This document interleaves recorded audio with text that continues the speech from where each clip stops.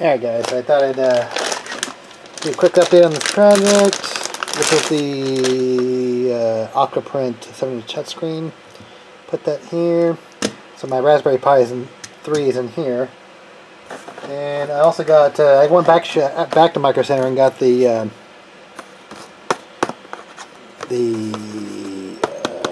official like case type thing. Take a look at that real quick. So it's actually instead of actually printing out a case, I really actually like the way this case looked. You know, injection molded. So only 13 bucks for that. So that's not bad. All right, so where is this Raspberry Pi came with some stuff here? Let's see here. I gotta take my Raspberry Pi 3 out of my 2020 mount case. So I'm actually gonna put it on here. So you can see that. Alright, so I'm gonna take the pins that came with it. Wow, there's a tight rubber band there. Snap that off there. Ooh. So I mean, it's going to hook up a 5-volt positive negative on the GPIO pins. Take that off there, man. Okay, so positive and negative. 5-volt. That's your 5-volt right there. That's your negative. And the 5-volt is on pin 1 and negative is on your pin 3. This allows me to actually power it. I don't have to have both the USB, like there's 2 USBs in the front, like USBs. So I don't have to actually, I only need to have one powered in. I don't need them both powered in. That's what that does. It's a 5-volt jumper wire, which powers either or device. Alright, screws. Actually, before I do that, I forgot to get this thing in there. So I'll be back with the thing going for that. So here's the ribbon cable. I don't know if this is there we go. There's a little locking clip on there you have to take off. Get that in there.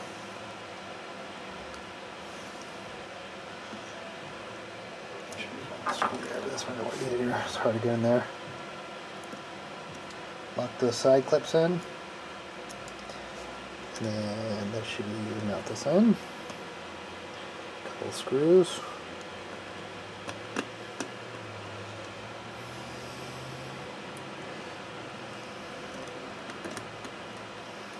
I already have Raspberry, Octoprint on this device already.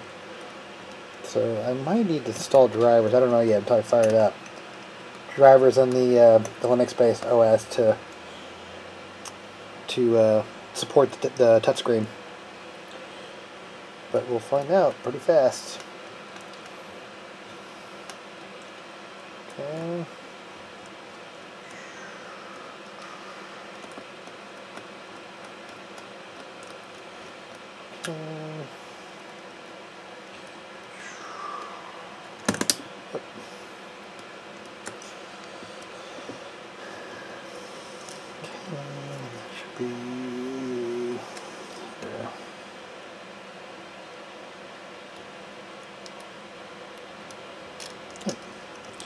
Gotta let that, it's kind of, okay. Alright, so I actually had the cable on backwards, so it helps when you have your glasses on. Alright, so, let's see.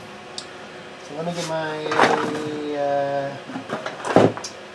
2.1 amp charging cable, and I'll be back, so we'll fire this up. That really should be it. I already have it statically programmed for the wireless, so once this thing comes online, I'm going to hook up a keyboard to it. I don't think it's going to automatically go into the graphical display, X. It's just going to go into a Linux console. So I need to start X. So we'll get that here. Get a keyboard connected to it. Yeah, I highly doubt this is going to boot right into X, or the graphical display. Alright, let me so you can see it here. I get my power adapter on the back. Alright guys, you need to find a charger that at least does 2 amps. So most phone chargers won't do actually 2 amps. This is actually off a tablet. So this one does 2 amps. I have no idea what's going to happen here, so let's see. I'm going to plug it into the USB, into the LCD side. Also, it's really critical too is to get a USB cable that can actually handle charging at 2.1 amps or higher.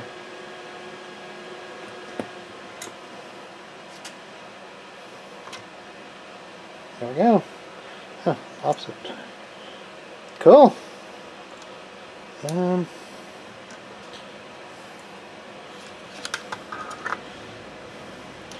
Just curious. Login, cool. Right, well, at least I know that it works. So what I'm gonna do is put this in the queso. That way I'm not jacking the wires up here.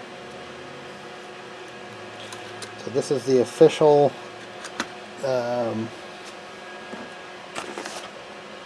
compatible with. I guess it's the. I think it's the official one. I don't know. Okay. What's hanging up on this thing?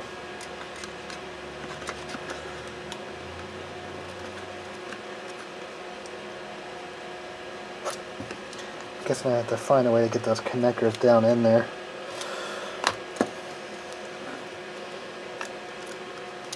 Yeah, so they have to be kind of see they're like that, or I have to get the end pushed in and up.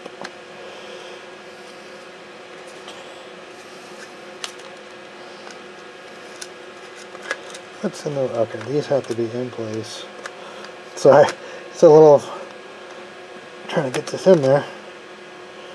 Wow, it's gonna be difficult. All right. Well, it's just a matter of getting everything lined up and in place. Alright, so the hardest part was getting all these things aligned to go in, to snap in there.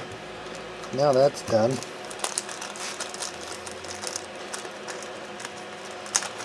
Put these little retaining screws in here.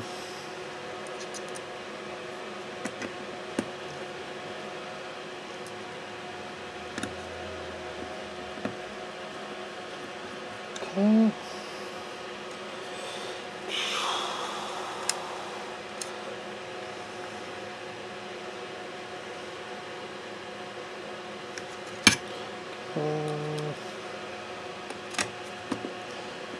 Just want to make sure that there was binding up in there. And this LCD cable shouldn't be pinched in any way. That's a front look.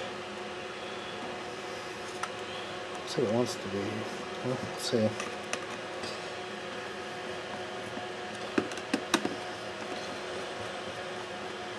Okay.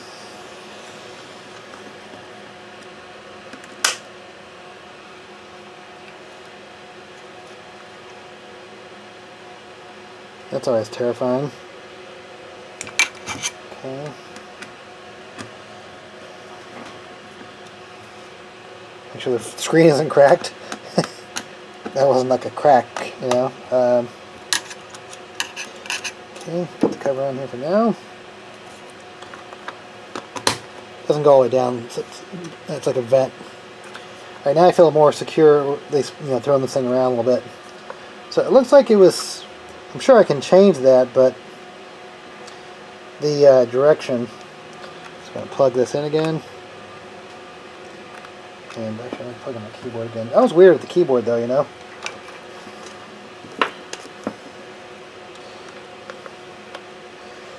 Okay.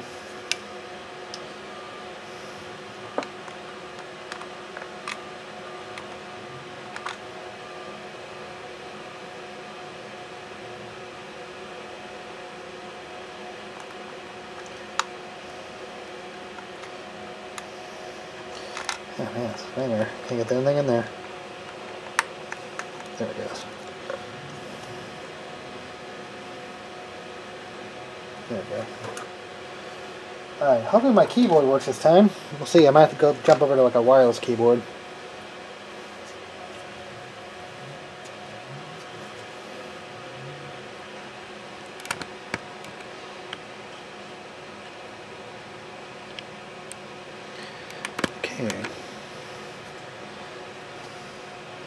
Low voltage detected. What's up with that? That is a 2 amp power supply, so I don't know what the deal would be. Give you the cable. Yeah, I don't know what's up with this keyboard, man. Try,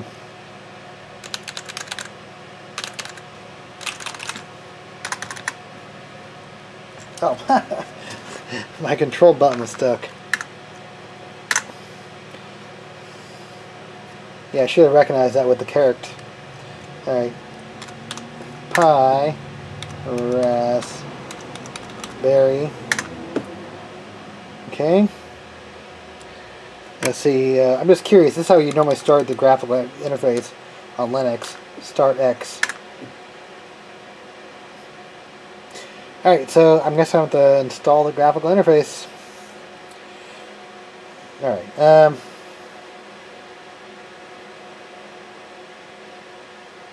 oh, that's interesting. Look at that. It actually says this image of Octoprint doesn't come with the graphical interface, but to do it, type in the above sudo /home. So there actually is an install script. So you're seeing what I'm seeing. I'm learning as you're learning. Scripts -desktop. So I already have internet connection on this thing already. So via wireless Pi, okay, Raspberry.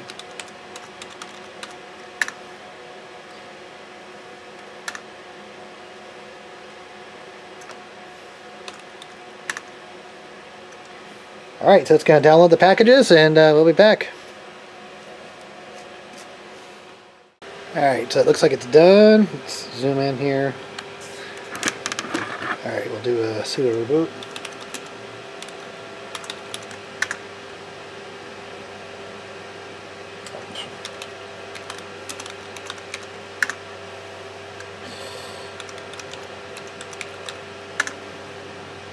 Alright, let's see what's up. So I don't know if this is going to go straight into X or the graphical environment or at the start X. Let's see.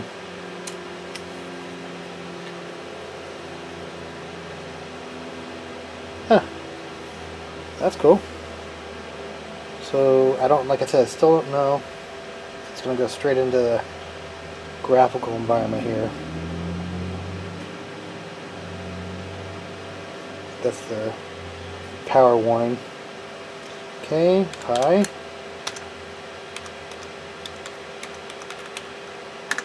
I've never actually used Raspberry Pi with a graphical interface, so I don't really know.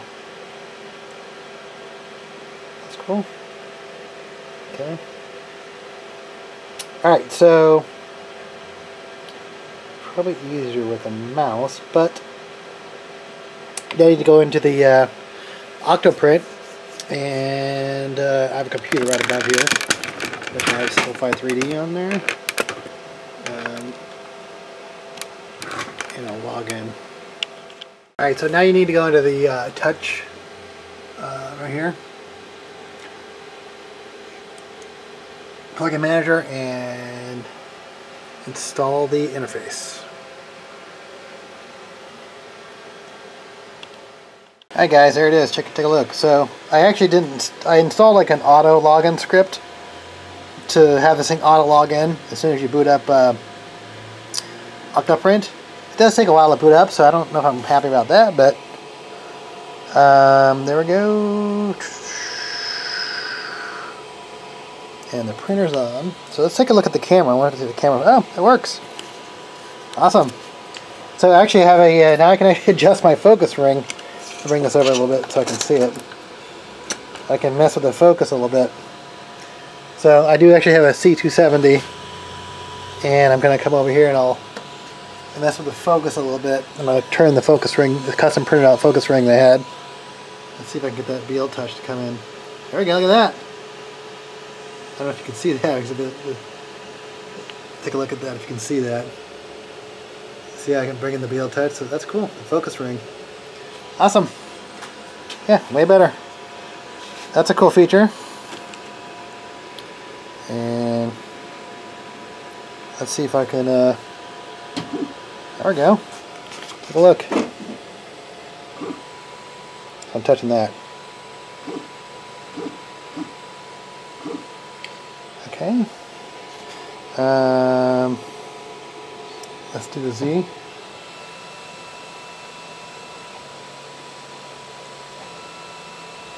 That works. What about, okay, what about, I have a BL touch somewhere in here, there we go. Okay, probe down. I hit the probe down. Probe is down. Probe up. That works. Okay, this is cool.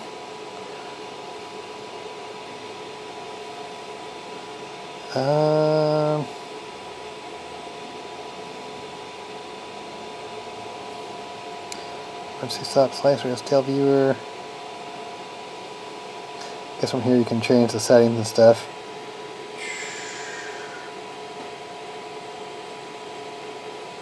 Okay.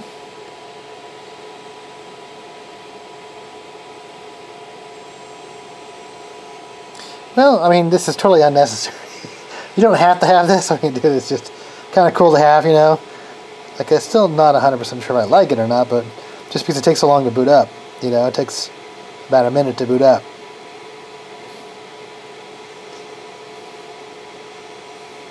Well, I think it's definitely better than the TFT32, but sometimes I don't always print from Octoprint. Sometimes I prefer to have a direct USB and print from a Simplify 3D.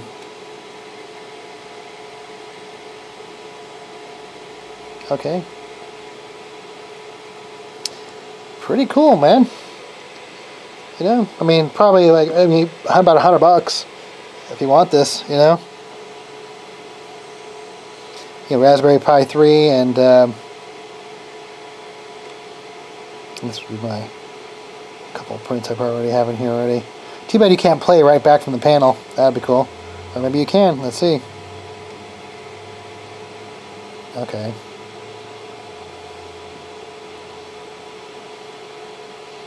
Well, let's see what happens.